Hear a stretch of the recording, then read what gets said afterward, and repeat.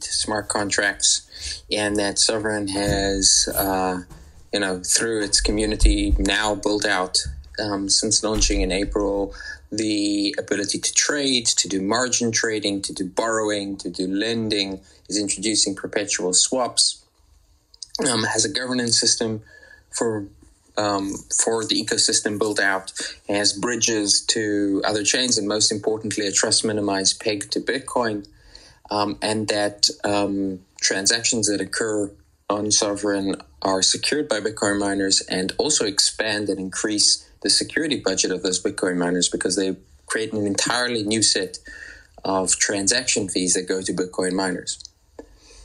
But now,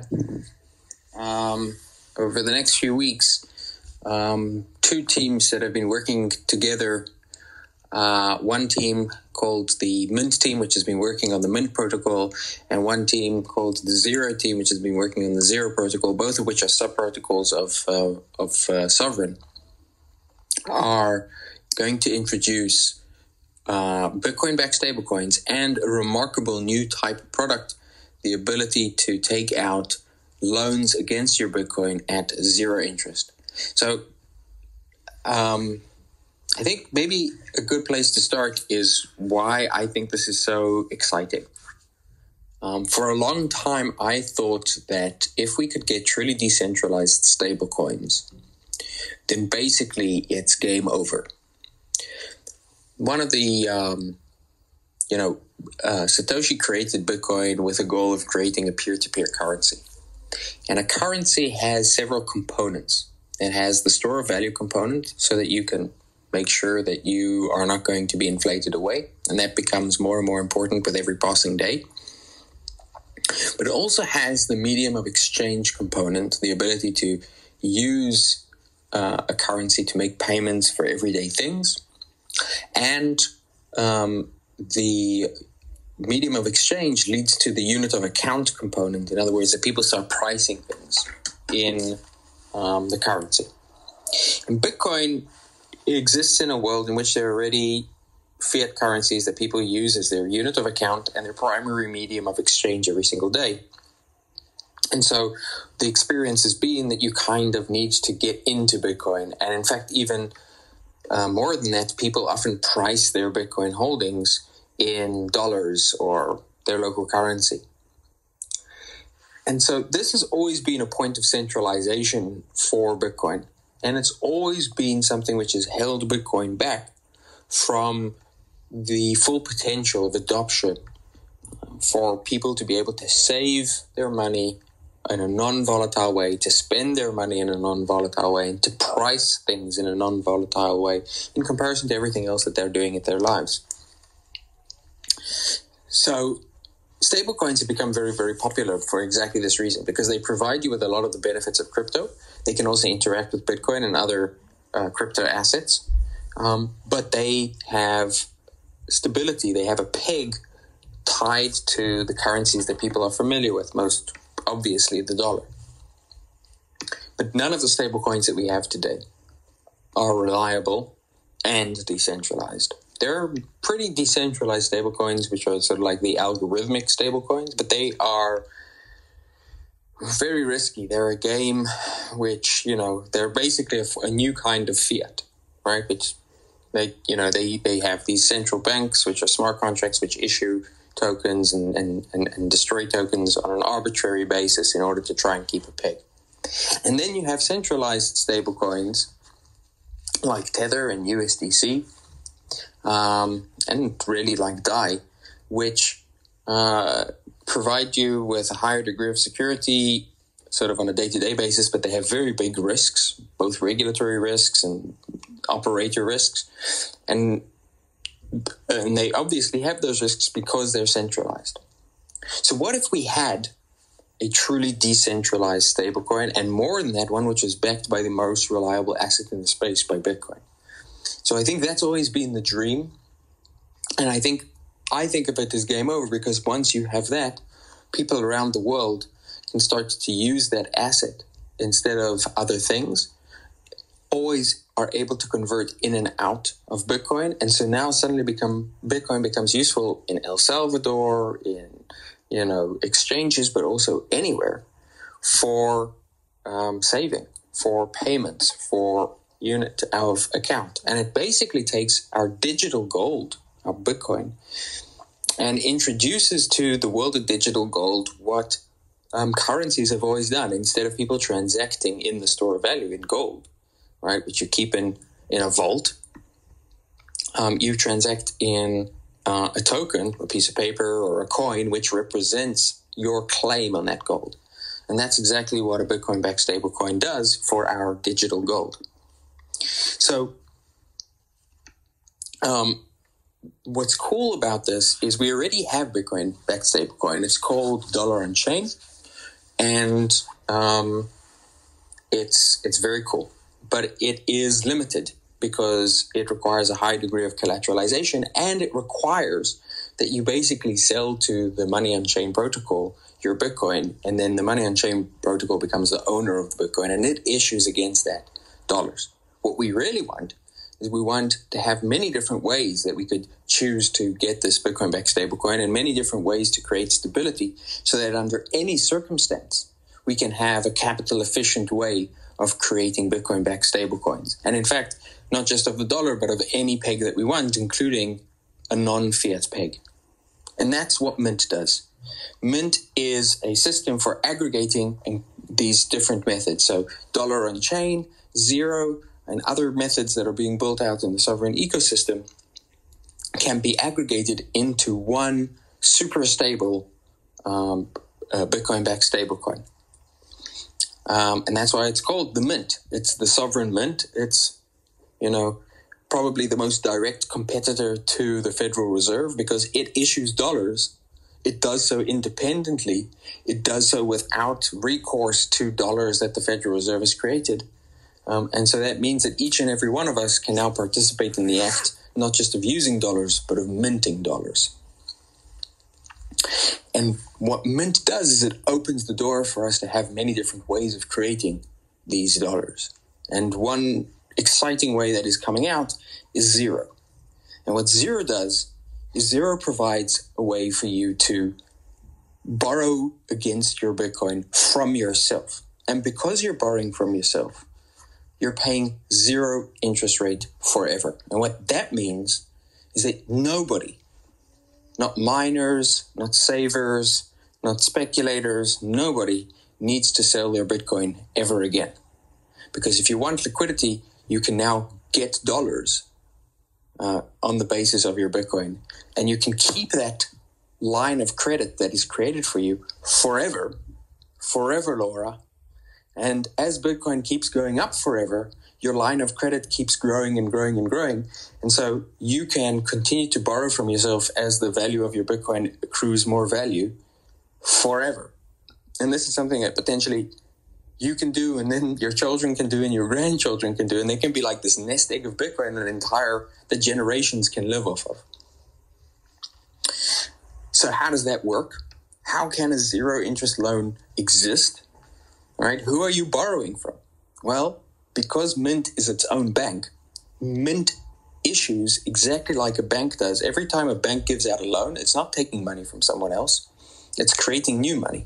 Well, Mynt, when it creates this loan for you by interacting with the Zero protocol, it creates new Bitcoin-backed stablecoins. It creates new dollars, and it gives them to you on the basis of your own holdings. And so, like rich people today, Elon Musk doesn't sell his Tesla stock when he needs to buy something. What he does is he borrows against his Tesla stock, and that Tesla stock continues to go up. And so, just from the accrual of value in the Tesla stock, if he needs to, he can pay back the loan. And so, this opens that, it democratizes that for everyone to be able to do with their Bitcoin. But it's even better than that because Elon Musk has to pay interest rate. And that's why he has to sell some of his stock periodically in order to pay down those loans.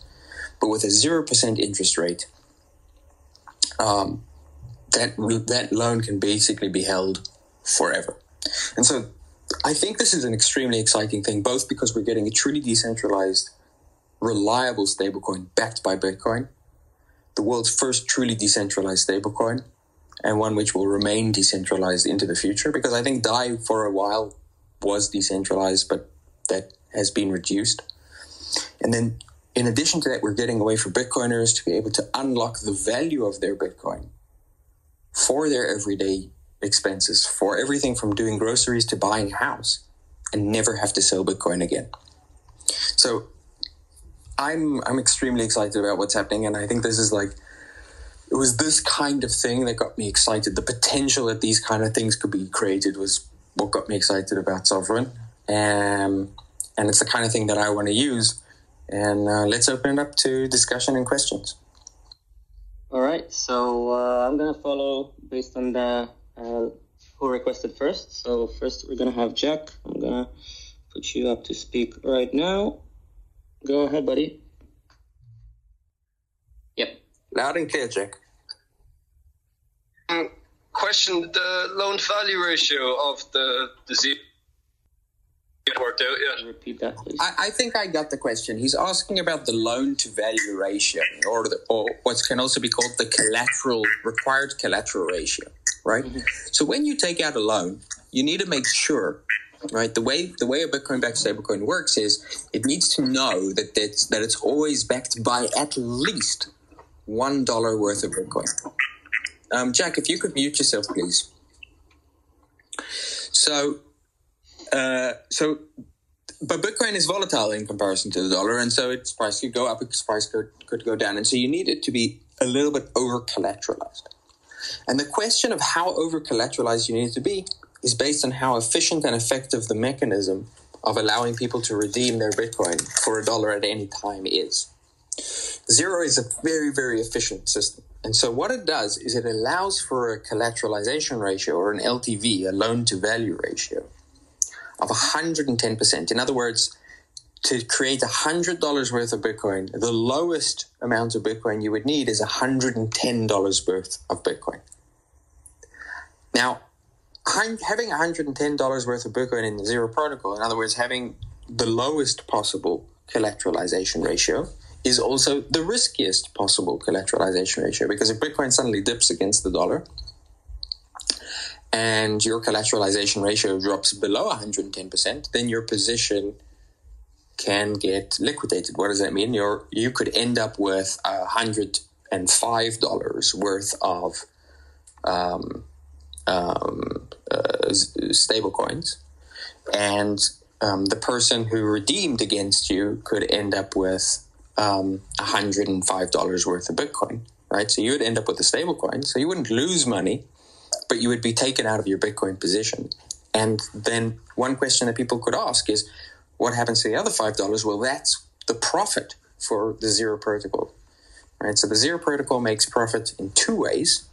One, from an origination fee. So on average, creating a loan like this, even though you pay zero interest, you pay a 0.5% origination fee. And then the second thing is, when there are these sort of redemption liquidations, 5% goes to the protocol and to the liquidators. Now, what's advisable, therefore, is that you if you're going to hold a low collateralization ratio, you should babysit your loan a little bit and make sure that you don't fall under. You also need to take into account something else, which is that the system as a whole always makes sure that it's going to have more than enough Bitcoin to pay everyone back. And so it requires that the system as a whole has 150% or $150 worth of Bitcoin for $100 in circulating supply and of stablecoin. And so if the system as a whole drops below that, then again, you can start redeeming against the lowest collateralized positions. So if you want to take a very, very long-term position and you don't want to have to think about it or look at it at all, you want to do a 300% ratio. If you're going to take a shorter-term position, right, a shorter-term loan, you can have a lower collateralization ratio. And if you're going to look at, babysit your loan very carefully and make sure you're always ready to add more funds or to reduce the size of the loan, then you can take as low as 110%. And that provides the user with a great deal of flexibility. And right now, I think the UI that's going to be launching is going to be quite janky, but the team is working on a UI that's going to make this very, very easy and intuitive for people to understand, to have like super safe loan, super risky loan, and something in the middle. Jack, did that answer your question? Yeah, that's very interesting. Groundbreaking stuff. Thanks. All right, Mishmash, you go next. Just unmute yourself. Thank you. Can you hear me okay? Yes. Absolutely. Thank you very much for your time, Yago. I'm not an expert in this field, so forgive me for the simple questions, but is it correct that the security of funds when operating within the Sovryn ecosystem is dependent on the robustness of RSK? The security of the funds. Well, sort of anything that you do within the system, whether it's holding RBTC or Sovryn, and sort of generally having some of one's wealth locked up in various parts of the Sovryn DeFi ecosystem. Is the security of your funds, dependent on the security of RSK? Is that fair? And as a first question. Yes, first of all, it's definitely fair, and it's definitely something everyone should be aware of, right? When you're using Rootstock, when you're using Sovryn, you're taking on a number of new types of risks, right? Now, I think these risks are definitely manageable, and the system has proven to be secure in its operation up until now, but it's very important that anyone who's doing anything with their Bitcoin understand the risks that they're taking, right? So when you're using the Zero protocol, for example, here are some of the risks that you are taking on. One is the Bitcoin that is held as pegged Bitcoin, right? So all the Bitcoin that moves from main chain into Rootstock, into Sovryn, is pegged Bitcoin. And if something goes wrong with the peg, you could be locked out from your funds for a while, or you could potentially lose access to that Bitcoin forever. Now, the system has been designed to be extremely robust and to make sure that that never happens. But there are no guarantees that robustness is 100%. So, for example, I'm sure it's like a reasonably complicated topic, and therefore sort of can't be treated in completeness here. But are there any documents or sources that you think are particularly good for people who want to read more about the sort of current arguments or critiques of the security, and maybe any recommendations for keeping up to date with sort of how that evolves if it does change over time? Yeah, so I would recommend. If you follow the Sovryn blog or Sovryn Twitter, you'll see updates as that changes or improves in the future. But if you just Google Rootstock pegnatories, you'll find documentation which will be able to cover that for you. But just so just on a very, very high level, what the Rootstock peg does is it has a multi-sig system which has multiple pegnatories. And what is a pegnatory? It's some party that are signers to the multi-sig, but are also running software which independently from them, because it's using a hardware-secured module, also signs the transactions. And then both they and the hardware-secure module are receiving cryptographic proofs in the form of SPV proofs about the activity, in other words, the ability to transfer funds in and out of the peg. And so for something to go wrong, you'd need a majority of both the hardware-secure modules and a majority of the pegnator multi-sig system, which would receive the funds after a year of inactivity. So, again, there's definitely a risk there. I would say it's probably the most secure multi-sig system anywhere in existence, but that's one risk that you're taking. The second risk that you're taking is that rootstock could potentially be 51% attacked, which could revert transactions, right? Or slow down the chain. A third thing is that Zero itself is a smart contract system, and there may be a vulnerability in the Zero protocol. So I think those are the risks that you are taking when you're using these systems. And then there's a final risk, which is that you don't understand what you're doing. You somehow, lose your keys or something like that. All of these risks, I think, are substantially lower than the risk that you would experience if you were using a centralized service of any kind. Not just because it's not centralized, but also I think the technology is open, is more auditable, and is more secure. But it's also true that anything that you're doing like this is more insecure or more risky than just holding funds in a cold wallet. Thank you. That's very helpful. And perhaps it falls into one of those aforementioned categories. But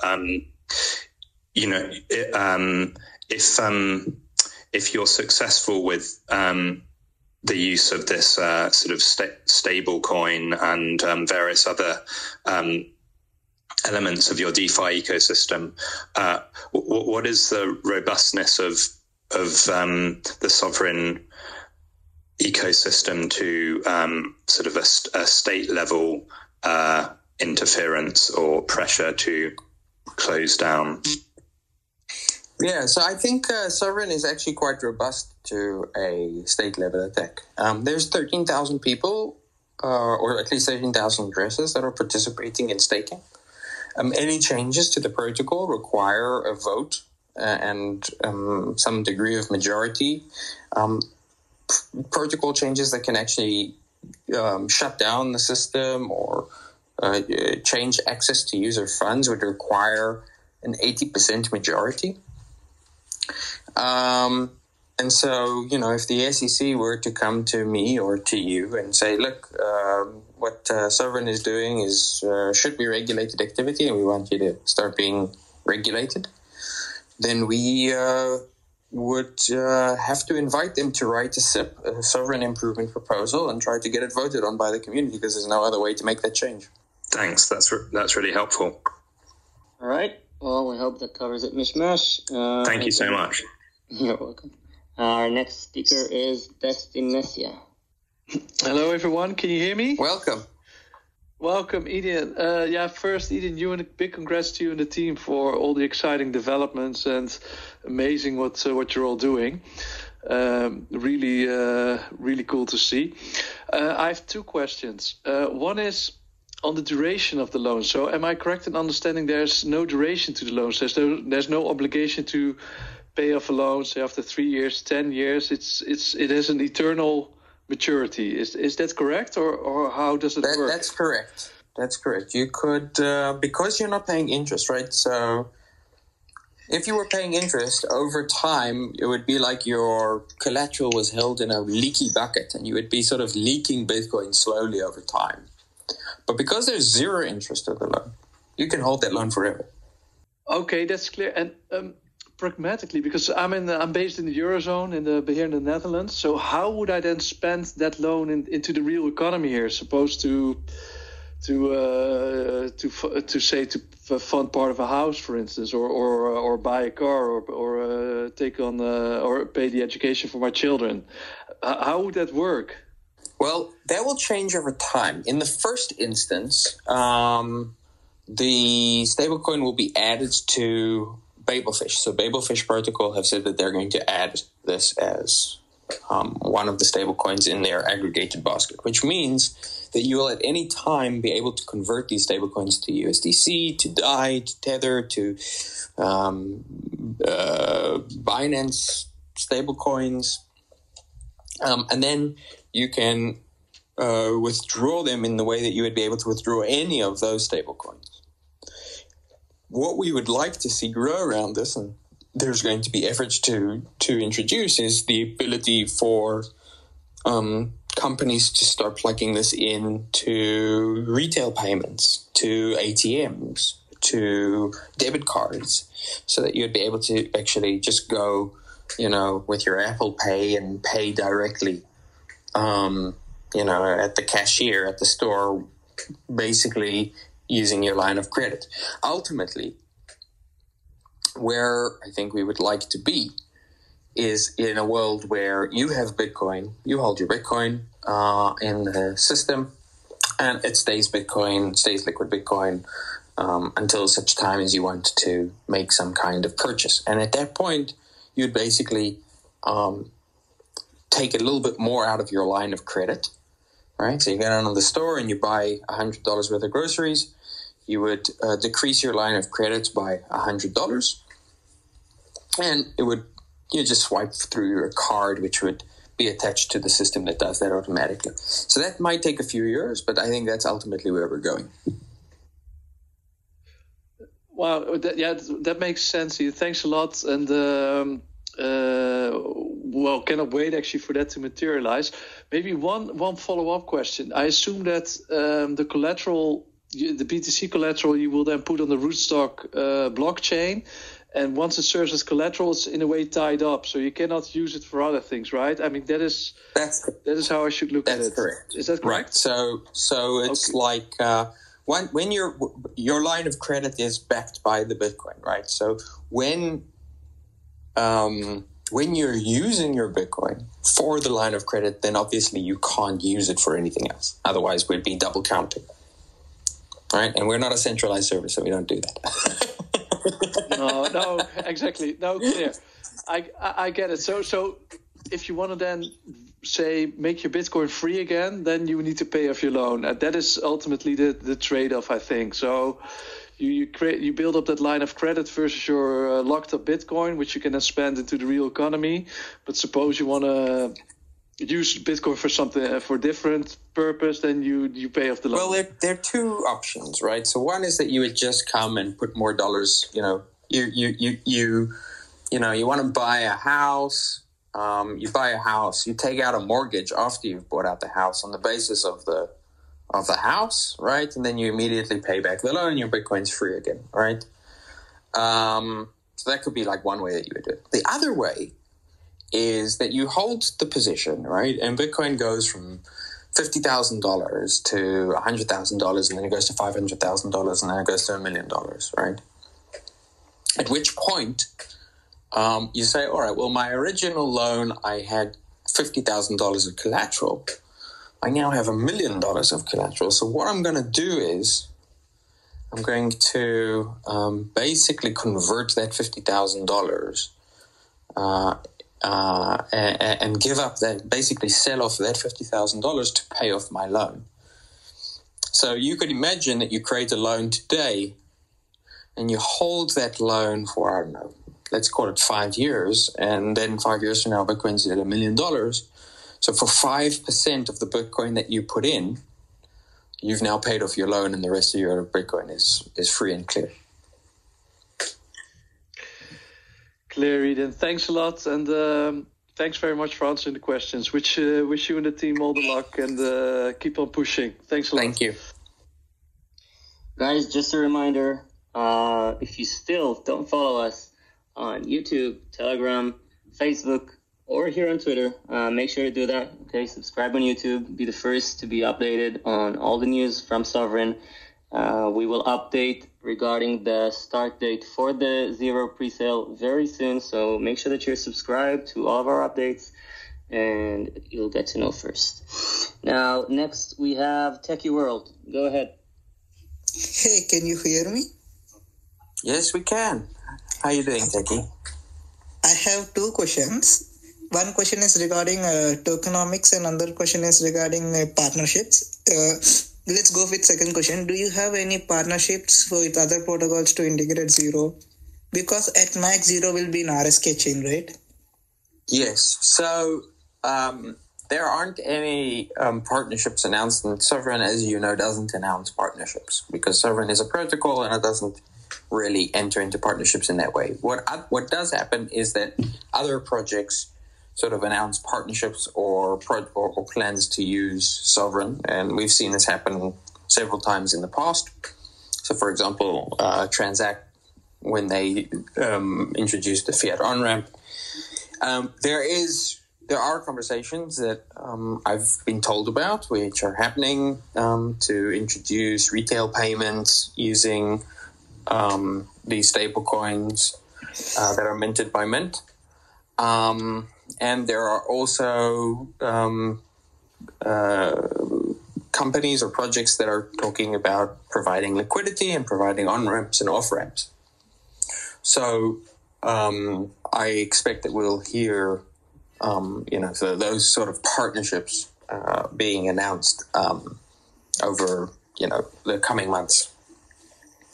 And regarding tokenomics, when I was reading the SIP, I saw for Mynt there was no vesting, and for Zero there was 1 month lockup. So how do you think there would not be a dump? Did you get my question? No, I'm sorry, I didn't. So in SIP, it was mentioned that Bootstrap event sale, basically pre-sale, there was no vesting, right? Yeah. Everything is free for Mynt, and for Zero, it was 1 month lockup, or up to 1 month lockup. I didn't understand. Is it 1 month or up to 1 month? Like, what is the meaning of up to 1 month? I think the idea was that it may take a month, or I think the original thing was 6 weeks before the system launches and you're able to start trading and using the Zero tokens. So that was added to the SIP to let people know that might be the case. It might be shorter. Okay. Okay. I get it, that point. Due to some, let's say, technical work, it might take up to 1 month. Let's put it simple. So there is a possibility of dump, right? Because it's fully unlocked. Yes, I think that chances of like a dump in the way that you're describing it don't really exist in quite the same way with sub-protocols, because these are SOV bonded tokens, which means that they're basically backed by SOV. In a way, they're kind of like fractionally wrapped SOV. And so you can always convert them into SOV. And when the protocol launches, the value of the SOV will still be there, and there's a small fee for converting it back to SOV. So you'd actually lose money sort of unnecessarily, like that. If you've got hold of Mynt tokens or Zero tokens, there's not a lot of benefit to trying to immediately convert it back to SOV. So I think that would be unlikely. But, it's possible. People, the system is designed to allow people to do with their tokens as they choose. That's because by default, SOV has fallen down from 20 to 19. Mostly the sale happened was around 20 to 25, you can guess. Average, right? Yeah. Between 20 to 25. Again, if people, it might take a snowball effect and people might sell because SOV sold, cascading effect might happen. That was one thing I'm thinking about it. Right. Well, it could happen. I'm not overly concerned about that. In fact, it would almost be, the users have really very little to gain from that. But, it could happen. Yeah, thank you. All right, Sid, go ahead. Yep. Thanks, Yago, for your time. So my question is, what happens to the existing lending pools for USDT, and I think there's a lending pool for XUSD as well, right? Both of those require interest, etc. What happens to those lending pools? So those lending pools will continue to exist, and I think will continue to be useful. And the reason they'll continue to be useful is because they also allow you to borrow against other types of collateral. So, for example, Ethereum can be handed as collateral. Stablecoins exist as collateral in that system. And so people can choose to borrow against other assets. It's also the case that there's different mechanism there, right? So it's true that you pay interest, but you can't be sort of redeemed against unless you fall below the 150% collateralization, which is not the case with Zero. And Zero, in the unlikely event, and this I think is an extremely unlikely event, but in the unlikely event that the entire system is under collateralized, even if your particular loan line of credit is collateralized above 150%, you could still have that redeemed into the stablecoin. So while it's an unlikely event, it's a possible event, and so that's a slightly different situation. So I think what will happen in all likelihood is that some people will continue to use that lending facility because they're familiar with it. Even for Bitcoin, they'll certainly continue to use it for other collateral, and probably over time. Or maybe even immediately, it might happen quickly, but we'll probably see that Bitcoin lending is going to happen more and more through Zero. Thanks, Yago. All right, Scarcity Miner, go ahead, buddy. Yes, thank you for your time. I was just wondering, so like how we can interact with the Sovryn platform and how, we can easily deposit Bitcoin and this turns into smart Bitcoin, RBTC. Will there come a time in the near future where we could easily transfer that RBTC back to on-chain Bitcoin, like either through the R wallet or using the Sovryn platform? Yeah, so one of the reasons that the system is still considered to be an alpha is because that's still quite a headache. It's complicated and annoying to do right now. But a system to allow for fast peg out as well as fast peg in has already been developed and has been audited. And so it's getting quite near to deployment. And I think that it's likely that it'll be deployed before the year is out. Okay, awesome. Well, I'm loving the platform so far, so thank you for answering that for me. Right. I think when that happens, probably that will be a point where we can choose to declare that Sovryn is out of alpha. Okay. That'll be like a big event for us. We should have a party. Yeah, we should. A big DeFi Bitcoin party. All right, great. Thank you. Yeah. Again, I love Sovryn, so thank you. Well, thanks very much, and I love seeing you. I've seen you in a number of rooms. It's cool. Thanks. Yeah, again, thank you very much for everyone here who's participating, asking questions, listening. We're very glad to have you with us, supporting the Sovryn project. Now we're going to have Moonkeen next up. Hello, guys. You hear me all right? Yep. How you doing, Moonkeen? Yeah, I'm good. Good. Nice to see you guys again. Happy to hear about the peg out feature. Just to be clear there, you're implementing the peg out feature from Sovryn. It's not like it's being facilitated by the RSK team, and then at some point it's going to be integrated in Sovryn, or it's actually being developed within Sovryn so that feature will be available for us as soon as possible. Is that correct? Right. So like Fast BTC, it was developed entirely by Sovryn Core. Mm-hmm. And so Fast BTC, bidirectional Fast BTC has also been developed entirely by Sovryn Core. And although there is ongoing work between Sovryn Core and the RSK team around various improvements to the peg,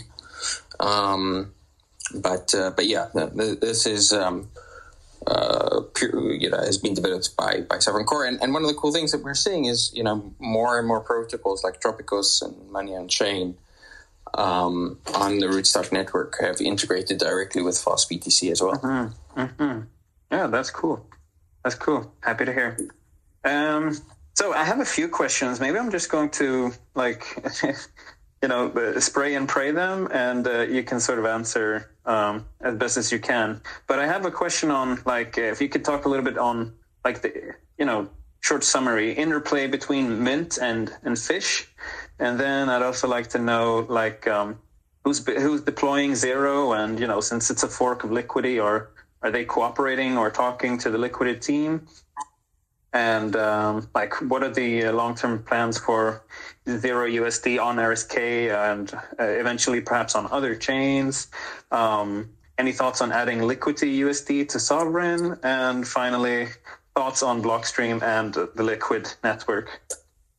Sorry if that's that is a lot of. Yeah. We should have a Spaces just with you, Moon. Yeah, next time. So I'll try and answer as many of those as I can remember. Yeah. So Zero Team have been talking to the Liquidity team, and I believe they are planning to airdrop some Zero tokens to Liquidity holders.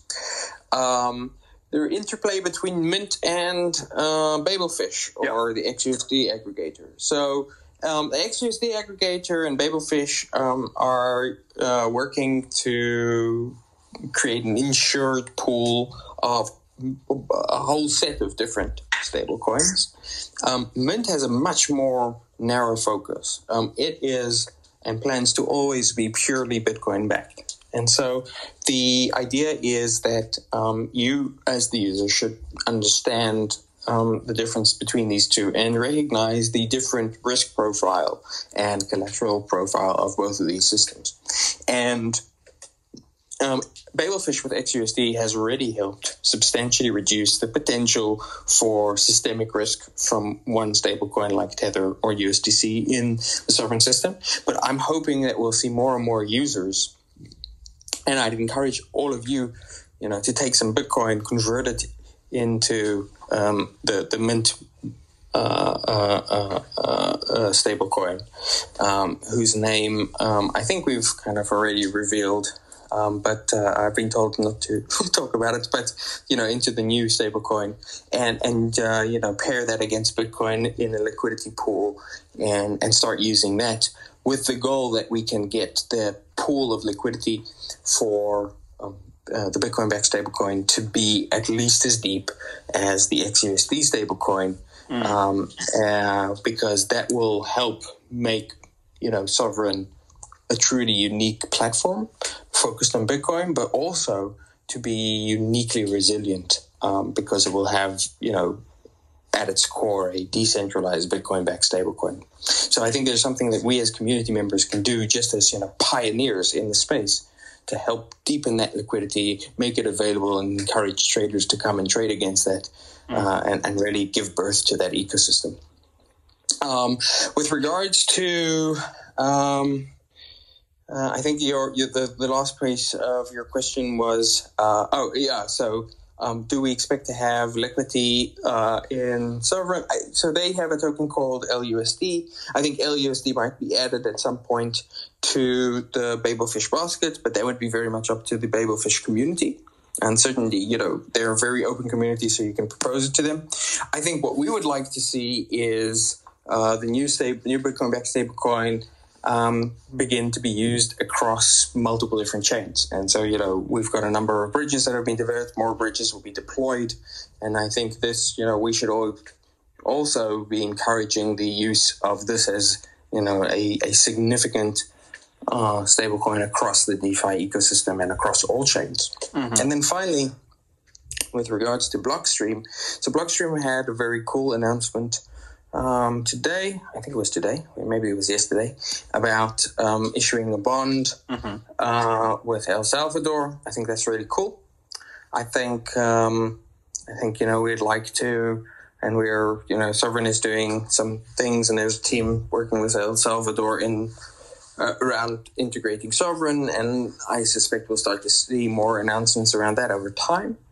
Beyond that, Sovryn is a very different project from Liquid, the Liquid sidechain, and I think Sovryn and the rootstock sidechain have very significant advantages. They are more permissionless, Bitcoin backed, so they're backed and secured by Bitcoin proof of work. They pay transaction fees directly to Bitcoin miners. There's a trust minimized peg. These are all, and it's Turing complete. These are all very, very significant advantages. And so, one of the reasons I became excited about Sovryn, and one of the reasons that I think Sovryn is likely and has already been growing faster than these other protocols, is because it has this set of advantages. And despite the fact that it's, the youngest and sort of at the moment the least funded of these different efforts, it's growing very, very robustly and quicker and has more actual activity. So I think Sovryn is currently the dark horse and is underestimated, but I think that is rapidly changing. Wow, you actually managed to remember every single question. I'm impressed. Okay, yeah, thank you ever so much for your time. I will sit back and enjoy the rest of the show. Sure thing, Moonkin.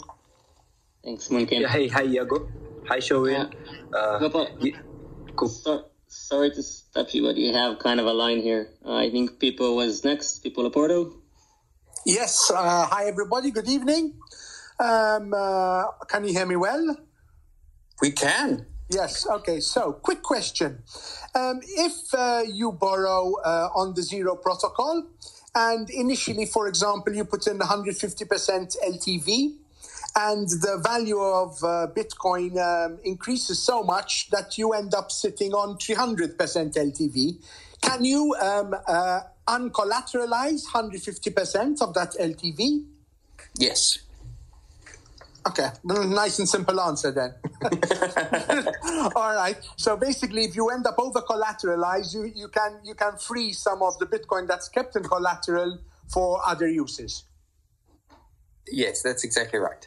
Very good. It would be all in the GUI. And that's what I mean when I say you can either just see your line of credit expand and increase over time, or you can, choose to even close out your position as Bitcoin rises. You could close out the position and end up having only a small fraction of that Bitcoin used to pay off the loan, and the rest of your Bitcoin's free.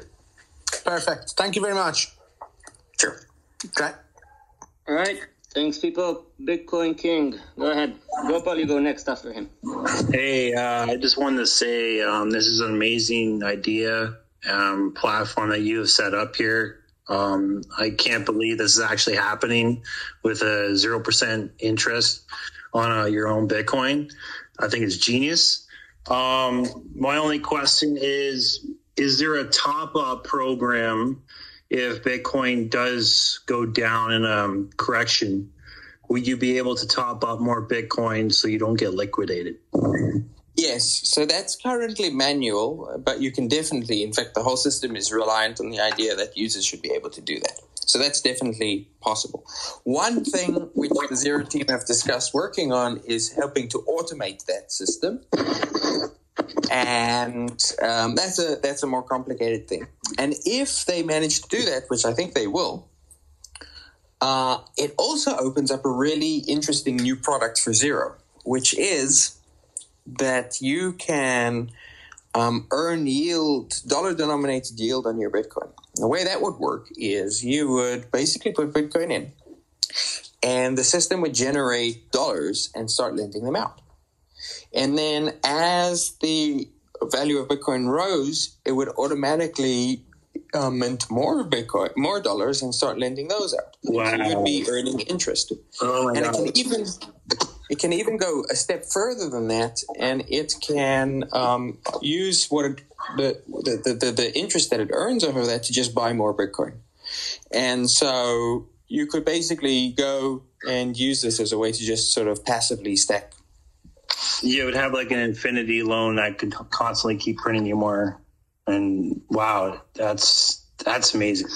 I don't think people really understand how huge this is. This is awesome. Thank you very much. Sure.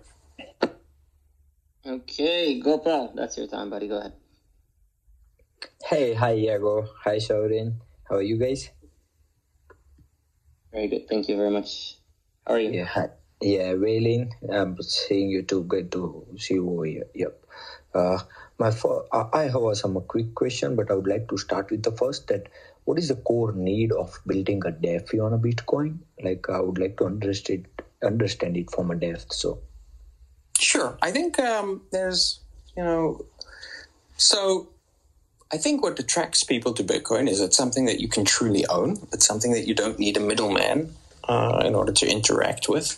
It's something which is decentralized and secure. The problem with Bitcoin is that all of those things are true, but if you actually want to use your Bitcoin or put your Bitcoin to use, if you want to trade with it, if you want to earn yield on it, if you want to use it for a bet or for a futures market or, hedge against it, anything you want to do with your Bitcoin, even something as simple as payments, right, or creating a Bitcoin-backed stablecoin, requires that today, if you're not using Sovryn, you're using some kind of centralized intermediary. And then basically the magical properties of Bitcoin are gone. And then you kind of wonder, well, actually, did all of this make sense, right? But with Sovryn, Bitcoin gets more superpowers, right? With Bitcoin DeFi, Bitcoin gets the superpower of you able to not only have your Bitcoin, but to use your Bitcoin without middlemen and with your control. And that's the power of DeFi for Bitcoin. It's the power of smart contracts for Bitcoin, and it's the mission of Sovryn. Cool. So I guess it's available with Taproot, right? But this particular protocol is on proof of transfer, Yago? No. So proof of transfer is a method that is used by the Stacks chain. Yeah. And what Stacks does is Stacks has a separate cryptocurrency called STX. And you stake STX. And then people can, validators can prove that they have moved Bitcoin to show that they have sort of anchored the Stacks chain to Bitcoin. And then they move that Bitcoin to wallets that are associated with STX stakers. Okay, so that's a very different model from what Sovryn does. And what Sovryn does with Rootstock, which is that with Rootstock, what is happening is that the Bitcoin miners are mining the sidechain. They're directly mining the sidechain, and the fees are actually paid in Bitcoin rather than some other token to the Bitcoin miners. So the Bitcoin miners earn more Bitcoin for performing this additional mining work. So it's a very, very different model. I think both of these models have their merits. I personally prefer the merged mine model because I think it's more pure, more secure, and more Bitcoin native. I hope I answered your question. Yeah, the one last question is, as you said, that if you want to transact or if you want to do any communication with or through our Bitcoin, then only we will need a DeFi on it, right? Unless then, we will not ever need it. So is there any real use case for users right now? Is there any huge volume where users should focus or get on a DeFi? Or there is still a time, or we will see a market after 4 or 5 years for that? So I think there's a huge market for it, and I think the proof of that is that Sovryn's really only been live for a few months. It started being live in April. We've seen over $1 billion in trades, not even including loans, that have occurred in the Sovryn platform.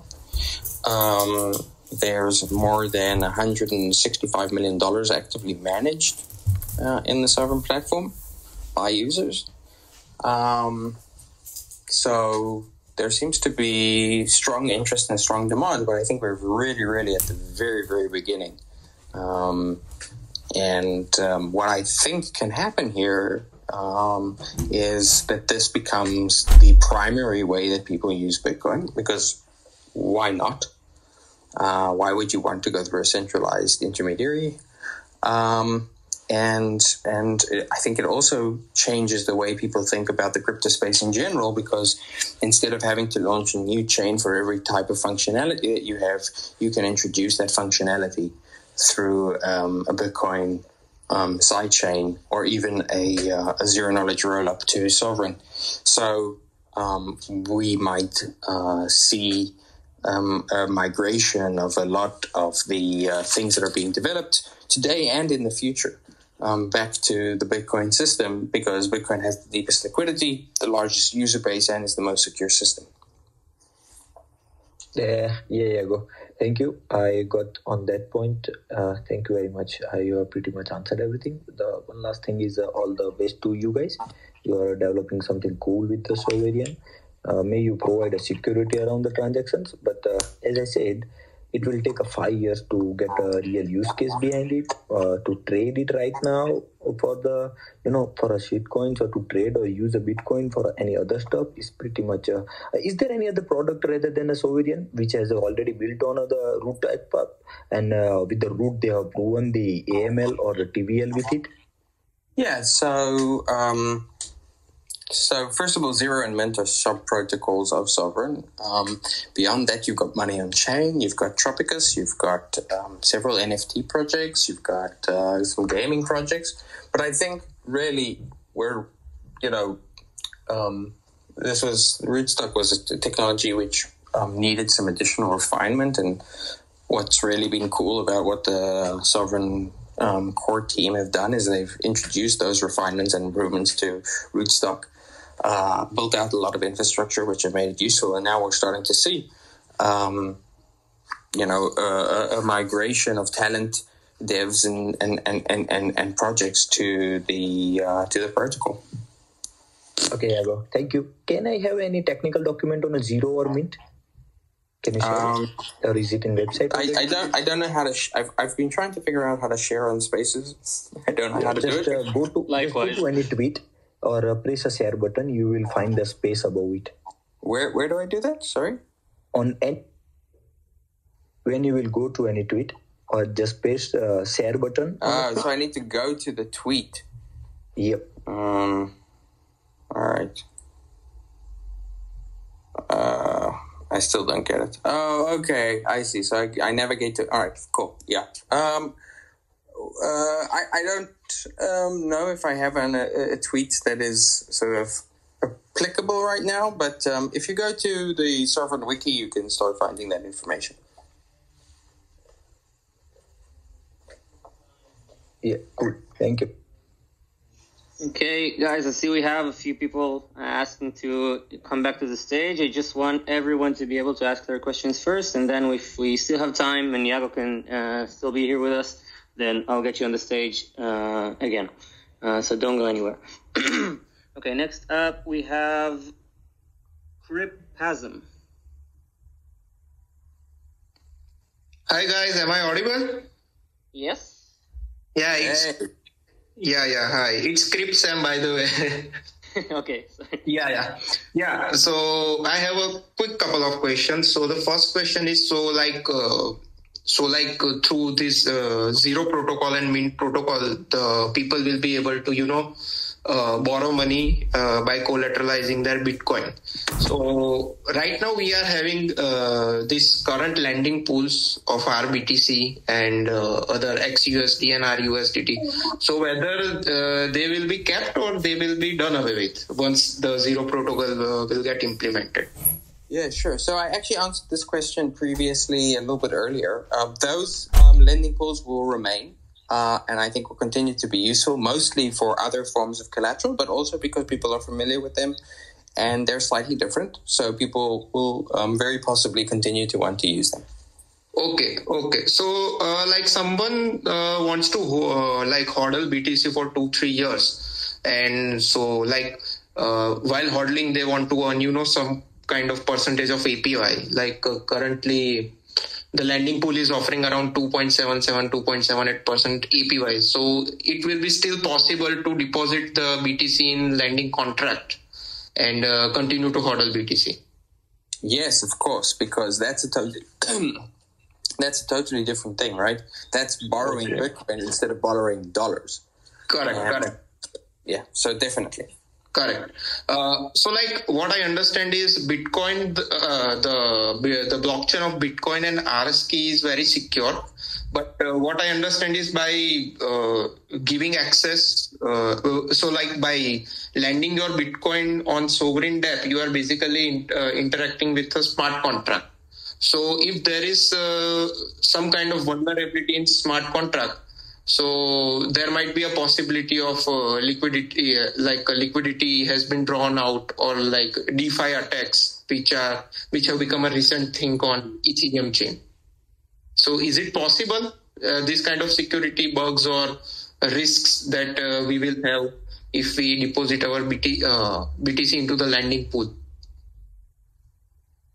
Yes, it is possible. That said, the likelihood, I think, is low. We say this because one of the things that Sovryn tries to do is learn from the entire ecosystem. And so, for example, the Zero system is uses a lot of the, is basically based off of a different system which already has existed for a while on the Ethereum network called Liquidity. Liquidity has behaved very much as planned. We've also, the Zero team have done additional work to improve the system and have asked and had the system audited by a bunch of different third parties, including devs from Sovryn Core. So I think, again, there is no guarantee ever 100%, but to the extent that it's possible to try and ensure and make sure that these systems are going to be secure and will behave as expected, I think that work has been done. Okay. Thanks, Yago. Sure. Thank you. Yeah. Thank you, Cripsam. Next up, we have Wikisha. Hi, can you hear me? Yes. Yes. Okay. First of all, I congratulate Sovryn team and Yago for being a part of such a great project. I have a couple of questions. Maybe you have answered it before, but I didn't able to get that. My first question is basically when you are lending the Zero stable coin instead of BTC, and you are keeping the BTC. And if there is a mass lending of the people, like the people are taking too much stable coins and keeping their BTC, and at the same time, the BTC price gets very low. In the recent past weeks or months, you have already seen how volatile is the market regarding the BTC. So in that case, what will happen? The whole thing will crash or comes down, or people will be in loss? I didn't get this point. I'm still thinking about it. Can you please clear this point? Sure. So the system maintains a minimum of 150% collateralization. But in practice, we'll probably have much higher average collateralization. So let's say it will have 200% collateralization. That would mean that even if Bitcoin dropped 50% in an instant, the system would still have enough collateral to cover all of the issued loans. But usually, right, and by usually I mean always up until now, including when Bitcoin has been most volatile, it hasn't instantly crashed 50%. Rather, what happens is the price starts to drop. So, for example, in March, April, we saw a price rise, and then we saw the price drop, from 60-something thousand to 32,000. So there was a 50% drop. But it took time. And so what would happen is that people's positions, their Bitcoin collateral, its value would go down in comparison to the dollar. And so they would start to add more Bitcoin or start to reduce their exposure by closing out their loans, because nobody wants to lose their Bitcoin. And so in practice, the system would be able to adjust more gradually. But the way the system's been designed is even if it couldn't adjust gradually, it would still be safe. And certainly with a gradual adjustment, it should remain very, very safe. But if mass majority of the people take a stable coin and doesn't come back? Yeah, so then they would lose their Bitcoin. They will lose their Bitcoin, but they will take the money 100% of the Bitcoin when the Bitcoin was on 60 and now the Bitcoin is on 30. They are in the profit. No. So think about it this way. What you care about, right, is only two things. One, you care, if you're a lender, you care about keeping your Bitcoin. And if you're the holder of these dollars, these stable coins, all you care about is maintaining the value of a dollar. So let's talk about you as holding a dollar, right? What you care about is that you can come to the protocol at any time and say, look, I have a dollar, give me $1 worth of Bitcoin. And that will always be true under the scenario that I described, right? On the other hand, if the lender allows the value of the Bitcoin that is collateralizing them to become too low, then people will come and say, give me, $1 worth of Bitcoin. And that Bitcoin that the people who do that receive will be the lender's Bitcoin. And so they will be out of Bitcoin. And in fact, they would be, losing a little bit of money. Yeah, ultimately, if there is a future way ahead as we are currently in now. So as far as I understand that the future is crypto, so obviously everything will go in positive direction and will go up, hopefully. And your project is definitely one of them. And my last question is basically regarding the Zero. So I'm going to invest heavily in Zero tomorrow or day after tomorrow on Tuesday. Maybe you are starting pre-sale, right? Well, I heard that the sale may be delayed. I'm not entirely sure till when, but I think the Zero team asked to postpone it a little bit, maybe by a week. But please go on. Yeah, doesn't matter. It's a week or two. I will invest. And what will be the benefit for me to heavily invest in it? And at the time of need that as an investor, I also want to take out some of my investment and use in the real world. So what is the minimum time duration that you think that the investors of Mynt and Zero can basically help out? Let me answer the question that I heard you ask.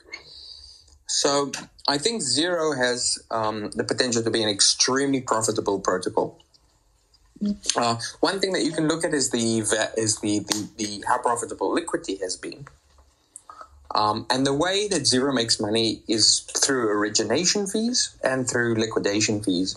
And both of those can be profitable. The liquidation fees in particular can be very, very profitable. So where does that profit go? That profit goes to the stakers of Zero token. And so if you want to make money, if you want to make Bitcoin, you stake Zero token and you'll be earning Bitcoin. So that's one way that you can sort of see the real. Sorry, I couldn't hear the last sentences you have said, but I did understand the whole scenario. And thank you very much for the answers in detail. Thank you very much. Really appreciate it. Okay, I think Yago is having a bit of a mic problem. Maybe a connection. We'll wait a bit for him to get this all set up. In the meanwhile, guys, if you still haven't subscribed to our YouTube, Twitter, Telegram, Discord, we're pretty much everywhere. We want you to help us spread the Sovryn word. So go ahead, subscribe, send it to your friends, let them know about upcoming pre-sale. Like Yago just mentioned, the Zero team has asked for a postponement of the sale. We will have the final date announced, hopefully tomorrow, maybe the day after. But we're aiming to spread this as soon as possible, of course. Let's see what's going on with Yago. Okay. Hi guys. Good day. Hi, Pisca. Yeah, just a second. Let me get Yago back here. Okay. Can you hear me? Yes, but PCJ, we have this line here. We have team now. Afterwards, it's Israel, then Yago. Okay? Okay. All right, so Tim, go ahead. Yago? Yeah. I don't know if you guys managed to hear the answer I gave to the previous question. Just the last two sentences slipped out, so maybe... Ah, okay. Because those last two sentences, they were gold. Okay, so go ahead, give us this gold, and then Tim, you can... No, there was only, it was a one-time opportunity. I'll never manage to do it again. All right. Cool. Let's move on. Okay. Thanks for the information, guys. My question is, I live in the UK, and I'm just wondering how applicable a zero loan is for me. I don't know whether you know or not, but the UK tax authorities state that crypto loans taken out against crypto are subject to capital gains tax at the time of taking them out. And I'm just wondering, has this been taken into account? And how would this happen? If I take a loan out with zero, how is this taken into account? So Sovryn protocol is completely, agnostic to the regulations in various jurisdictions, and so this hasn't been taken into account by Zero. It's not a private transaction either, so it needs to be accounted for by me. Right, exactly. So the person that needs to take this into account is you, and you need to decide how you want to manage that. So I'm actually unfamiliar with that piece of regulatory. I don't know when it was introduced.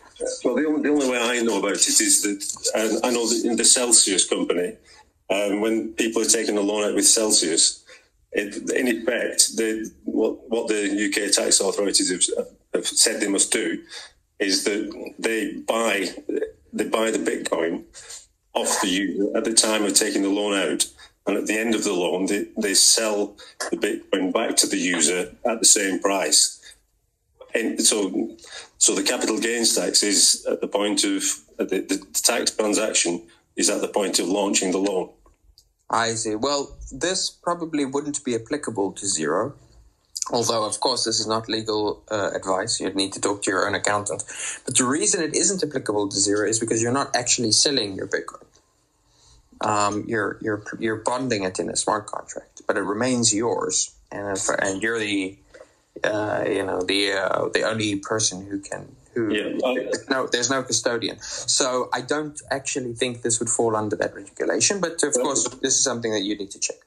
I can just add to that is that, of course, Celsius don't want to get involved in buying and selling Bitcoin or anything, but in order to do the transaction with UK people, they had to follow, it was insisted upon by the UK tax authorities that they put something in place that in effect said they'd entered a contract to buy Bitcoin and to sell it back to you at the same price.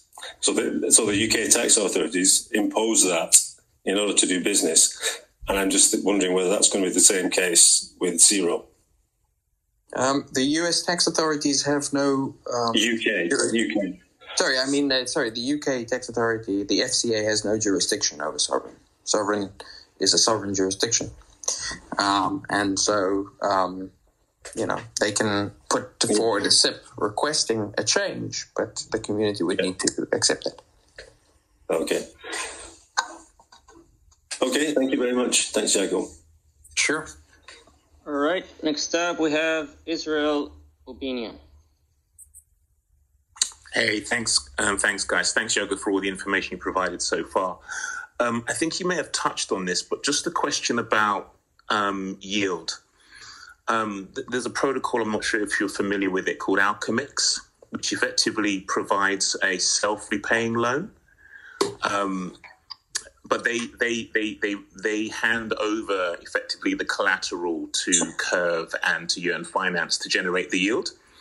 Do you have any plan within the context of Sovryn to add yield to the collateral, the underlying collateral, so that it will self-pay the loan rather than wait for an appreciation in the price of Bitcoin?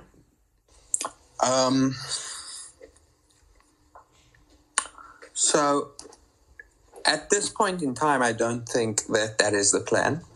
The reason being that if you do that, you are introducing an additional risk vector.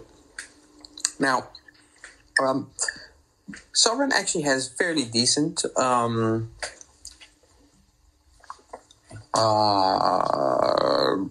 interest that can be earned in Bitcoin. And it's possible that at some later stage, it would be possible to have zero, take the collateral and start lending it out. But that would imply a risk. And I think it's a very significant risk, at least conceptually. And we should be clear on what that risk would be. When you are borrowing, when you're lending out your Bitcoin, you're lending it out in such a way that it is collateralized, right? So the borrower is over-collateralized, but they're over-collateralized with other assets. And so in a worst-case scenario, if the lender is unable to pay back, they have their assets collateralized, and you end up with the same value, but in a totally different set of assets. It could be stable coins, it could be ETH, it could be whatever. If Zero wants to be able to say it is always fully backed by Bitcoin, by lending the Bitcoin out, there is this scenario in which it actually ends up being collateralized by some other asset, at least momentarily. And so a decision needs to be made by the Zero community, and this is a discussion which they can have. Zero token holders and SOV token holders can discuss whether or not that's a risk that is worth introducing. My personal view is, at least now, when we're introducing this Bitcoin-backed stablecoin, it is a unique asset in the entire crypto space. It is, it's a pure play stablecoin which is decentralized and collateralized by this pristine asset, a very, very clear sort of, Bitcoin-backed thing. And I don't know if it would make sense for the additional small yield of, 2 or 3% that it's possible to earn, to change that. One thing that I did mention earlier, however, is that you could have a system where you actually could do something with Alchemix, where you put your Bitcoin in, and that Bitcoin gets converted into stable coins, which are then lent out, and then earn a yield. And then that could pay itself off. Personally, I think Alchemix is a little bit of there's quite a lot of, it's a bit of a game. There's a lot of engineering, financial engineering going into that. And so I think a lot of the users are not aware of all of the risks that are involved in Alchemix, which is that their collateral could get stuck basically forever. If the yield on Curve or the yield on Yearn goes down, which it is, it's currently going down, it could be that your loan never pays itself off.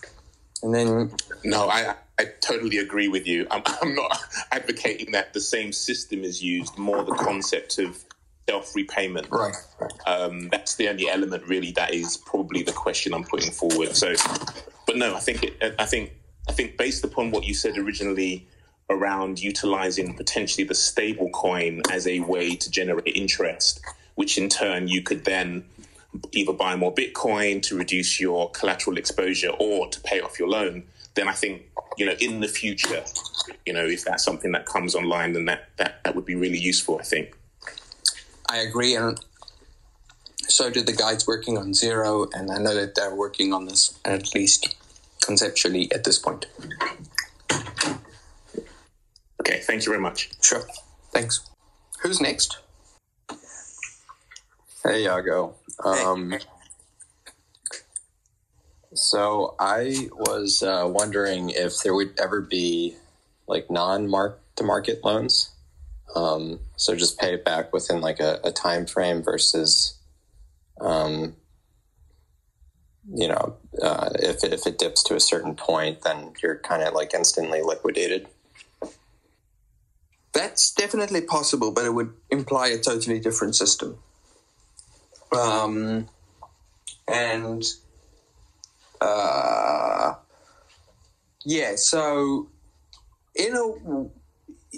what you can do is you can create like time-based loans, but people need to be aware.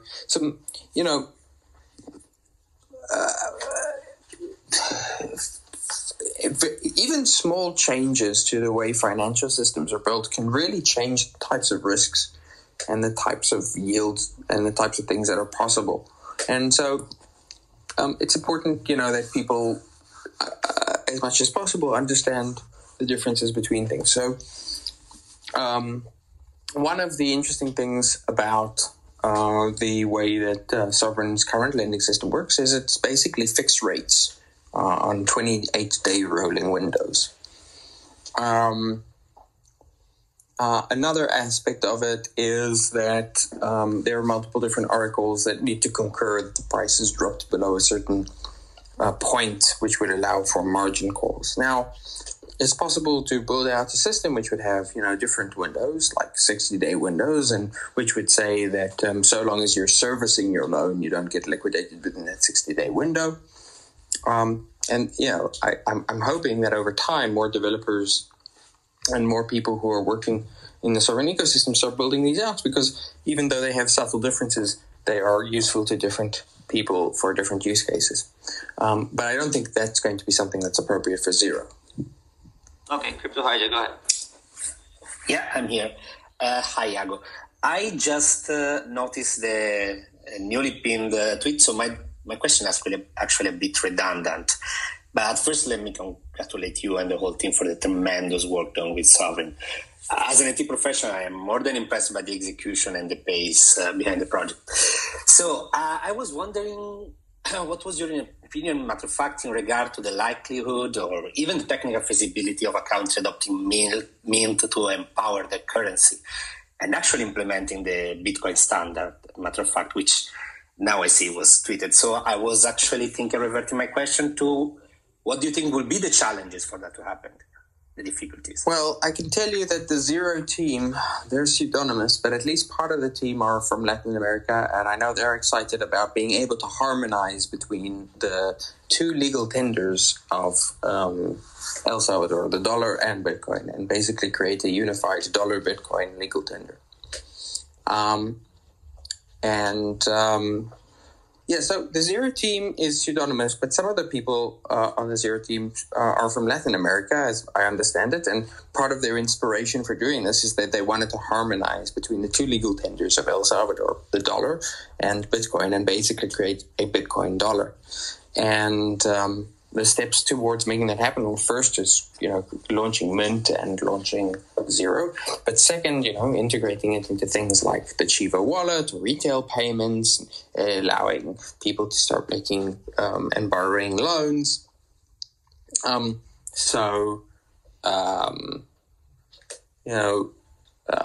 the technology is one piece, and then the next piece is distributing it and making it easy for people to use it by integrating it into the things that they're already using. And so those will be the coming steps. That's pretty amazing. To my understanding, tell me if I got it right, I personally see Zero like the end game for the Bitcoin holder, and Mynt as the end game for countries or sovereign organizations have proclaimed, even self-proclaimed organizations that might want to act as a country. I remember your space about the possibility analyzing all the legal aspects or creating basically a digital country, a borderless country. I see Mynt as an incredible piece in this project. Yeah, I totally agree. And that's sort of like where I started this spaces, was saying I think this is game over, ultimately. Right, because now we have totally sovereign financial system, which is able to not only have sovereign reserve currency, but sovereign, exchange currencies. The kind of currencies that people use for day-to-day payments and activities. And that means that once you're on-ramped into the system, you never need to off-ramp. And it means that once you hold Bitcoin, you never need to sell Bitcoin. You can always just lend against your Bitcoin. And it becomes, as a result, a truly powerful asset. So, yeah, I think this is really huge. I'm extremely excited about it. And I think, I'm hoping we together as a community let everyone know that this is happening, why this is valuable, why this is important, and get everyone involved. Perfect. Thank you. Thanks, Crypto Hijack. Okay, Trading Virus, you went off. Now you're here. Go ahead, buddy. Ask your question. Trading Virus, unmute yourself. Yeah, can you hear me now? So first of all, congratulations on both the new tokens, Mynt and Zero. I just have a question to Yago that out of these two, which one do you like the most? You don't ask someone to choose between their children, right? Or if they're in a polygamous relationship, you don't ask them which is their favorite wife. So I love them all equally. I know, but they work very well together, right? They're complementary. I like the fact that Mynt gives us the ability to use Bitcoin with a stable coin, which is truly decentralized, and means that we can now use Bitcoin for everyday payments. And I like the fact that Zero means that we never have to sell any Bitcoin ever again. So between those two things, they're awesome. It's like dating twins. It's kind of like every man's dream.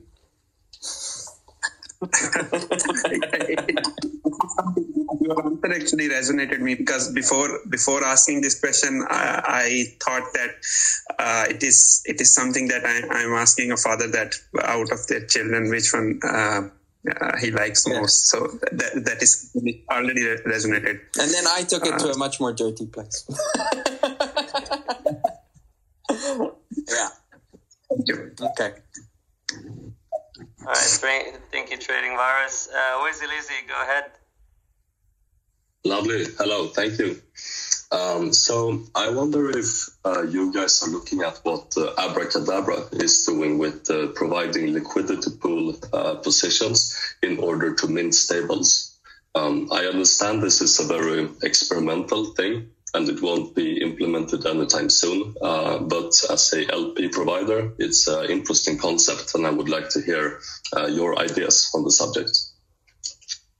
I have been looking into it, but I don't know that if I have intelligent thoughts, to be honest. I am not entirely sure that I fully understand the additional risks that this might be introducing. I think it very much depends on the pairs that are being added.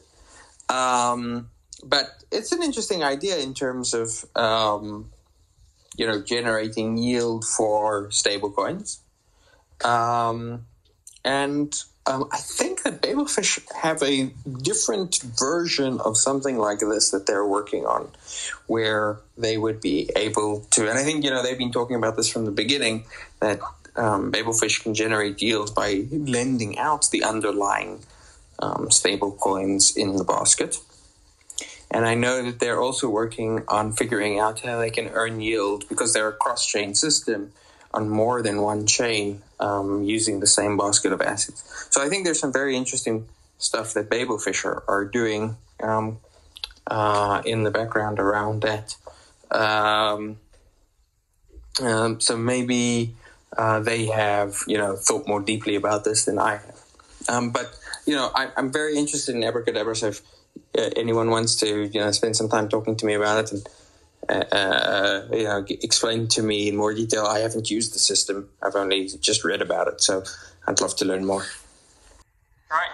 Thank you very much, Wizzy Lizzy. Next up, we have some previous speakers who have some follow-up questions. So, Techie World, you waited so long. Go ahead, buddy. Hey, so I was thinking about the same thing of lending. You can use that. One question is that does Zero creates a contract on your address, or there is a common pool where all the BTC is deposited? There's a common pool, but, well, it's actually not a common pool. It creates a new smart contract vault for every user. Okay, so what I was thinking that we could use a common pool and directly link it with Sovryn's margin trading system and provide extremely low interest rate.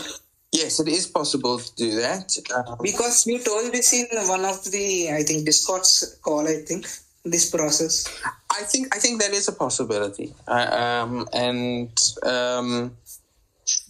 don't think it would actually be that complicated to do. So I think it might be something that we see happen, and that could provide very, very attractive margin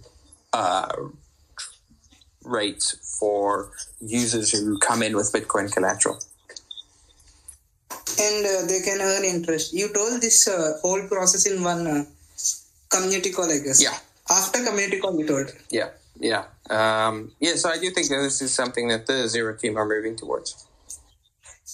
And you told that you're working on El Salvador legal tender. Like, what is the time frame we can expect? Well, it's already legal tender, right? The dollar is already legal tender. Bitcoin is already legal tender. I think it's more a question of integrating with the different systems. I don't know what the time frame around that is. Those are for me. Yeah, I mean those are some estimate 1 month, 2 months, 1 year. I don't like to commit to timelines when I don't know with great detail what they look like. Okay, and one more final question. I don't understand, like, is Zero is a fork of Mynt, or how it's interacting? Because Mynt is using new coins, so how it's again creating ZUSD? What happens is that Mynt uses, it aggregates different sort of stable coins, right? So like it aggregates different Bitcoin stable coins or different methods of creating Bitcoin stable coins. So for example, the Zero system, when you're creating a loan, what it does is it sends a token called ZUSD to the Mynt protocol, and then the Mynt protocol mints a new token on the basis of that. Okay, so Zero creates the ZUSD, and that ZUSD is sent to Mynt protocol. After that? Correct, yes. After that, new coin is created. That new coin is used by the user, right? Yeah, so the user receives new coin. They put in Bitcoin, they get new coin. And then they can take the new and trade it and buy with it or do whatever they want with it.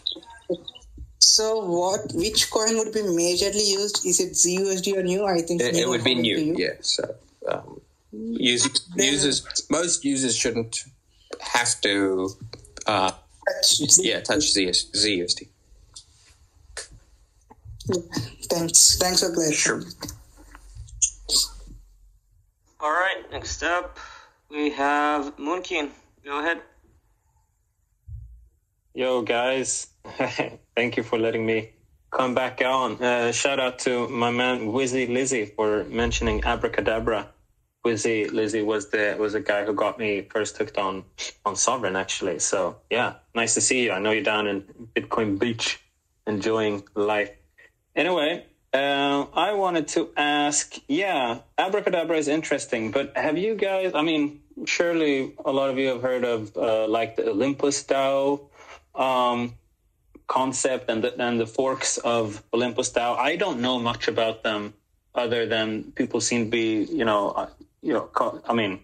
people are pretty impressed. Either they're geniuses or pure, DeFi degenerates. Like they hacked the entire, capital financial system. Like they seem to be found some kind of perpetual positive feedback loop. I don't know. Like, has anybody else heard about it? Or have you guys heard about it? It's a bit of both, right? So they've come up with some with a very cool way of getting people to buy into their system. I think we could launch something similar. I've heard some people like David Soroy for example, has been talking about doing something similar on Sovryn. I think people should be aware of the risk, right? When you're buying an OHM token, right, an Olympus token, you're paying a very, very, very high premium, about 80% above the actual sort of value of the underlying assets. These kinds of things over time tend towards their sort of underlying asset value, but that can take a very long time. That can take years. So right now it's possible to still make quite a lot of money. These are games, right? And people should be aware of the fact that when you're participating in a game like this, it's not creating, it's not a product that's generating revenue. It's a zero-sum game in a way that you're playing with other people. Yeah, thank you. Just wanted to hear what you guys might have thought about it. So again, with the liquidity questions and zero, of course. So will there be is it a one-to-one of liquidity, or will there be additional features like, like the rates, for instance? Are those equal? I think right now it's like 20-something% on your liquidity USD into the stability pool. And liquid token staking, I think that's about 14%. I don't think it will be identical. No, the tokenomics are different. The goals of the system are different. The upgradability of the system is different, but the underlying lending and minting mechanism is very similar. Can you share some other details on what differs from? Well, I think first of all, it's an SOV bonded token, so it won't just be able to squirt out tokens, at a very, very, very high rate. So that will be one difference. Another difference is that it's an upgradable system, which is protected by both the zero stakers and the SOV stakers. A third difference is that I know that they're looking to introduce new features like the ability to earn yield on your Bitcoin. Potentially the ability to also take out loans against SOV. So I think, these two projects will, while they share a lot of code, are evolving to different purposes. Another big difference is that liquidity, is just one player of many in the Ethereum ecosystem when it comes to stablecoins. Whereas with Zero, I think the idea is to turn it into the primary, or at least with Mynt, right? The new token is to turn it into the primary stablecoin used by the Bitcoin ecosystem, and by extension, maybe the world. So will there be staking of the Zero token? Yes. Okay. All right. We're almost 2 hours here. Wait, one more. So, sorry. Definitely do spaces. It's a quick one. So when we have DAOs, decentralized anonymous organizations working on open source code, and we're voting on improvement proposals and stuff like that in order to, allow for somebody to merge the code. What's stopping developers from, merging, code anyway, and for upgrading the system, even though the turnout of the votes turn out to be unfavorable or something like that. How does the actual code merging and deployment work after a SIP has been completed? Sure. So to upgrade the smart contracts, you need to have the owners of the smart contract agree, right? So if one person owns a smart contract, they just sign the change. If there's a multi-sig, then, a majority sign the change. But if you have something like Bitocracy, then the actual system that owns the smart contracts is the Bitocracy, and it only introduces changes that are voted that are approved by the voting. So instead of having a multi-sig system, you have a system of voting, and that actually the vote itself upgrades the system. Okay, so what transfers the said protocol from one smart contract to the other? When a SIP is deployed, not all SIPs are like this because some of them aren't actually changing contracts. But when a SIP is deployed that changes a contract, you'll see that the devs will point to the new code. And when they actually list the SIP, when the SIP actually gets listed, it's a piece of code that says if this SIP passes, upgrade the system in this way. So it's the code itself is what's being voted on, and the code itself is voting on the change, right? So, so for example, we could have, for example, instead of having the exchequer, we could have all of the funds held directly by the protocol, and then anytime we wanted to make a transaction, we would actually have to vote on that transaction. Yeah, because it's a multi-sig transaction. Yeah. Well, it's not a multi-sig. That's the point, right? It's not a multi-sig. It's more sophisticated than multi-sig. It's a bitocracy. It's literally the vote itself is replacing a multi-sig. Okay. Yeah, I mean, I do some web development in like the Web 2 world, some microservices and stuff like that. So I haven't at all delved into smart contract deployment. More or less used to like the continuous deployment and integration pipelines that we most of us use to deploy decentralized infrastructure. So this is like pretty interesting to me. Wonder if there's some way that where I can learn more about like deployments and upgrades and stuff like that pertaining to the questions that I think there may be something in the wiki about it, but if not, we should get someone to write something. Yeah, or just somebody that I could talk to maybe offline in the Discord. Sure, you can. There's a technical channel in the Discord, so you could post there and ask your questions. Yeah, sure. Absolutely, yeah. Thank you. I learned a little bit. Awesome. Judas, maybe we should do just 2 more questions? Yeah, I think we have 2 last speakers here. We'll go with the real Benji, who hasn't asked one, and then we'll end with people who has waited so long to ask another one, and then we'll wrap it in. Go ahead. Cool. Hello. So I joined a little late, so if this question was already answered, skip over me. So I'm just kind of trying to understand better how the stablecoin gets minted. Does a lender have to be involved in this process, or does it literally you deposit Bitcoin into this mint, and the mint generates this zero token, and then when you want to I guess, is that the process? No, there's no lender. You are the lender. You're lending Bitcoin into the protocol, and the protocol on the basis of that is minting stablecoins. Gotcha. And then the 110% like LTV is to kind of maintain liquidity. So if people want to get their coins out, they basically can. There's no like solvency issues.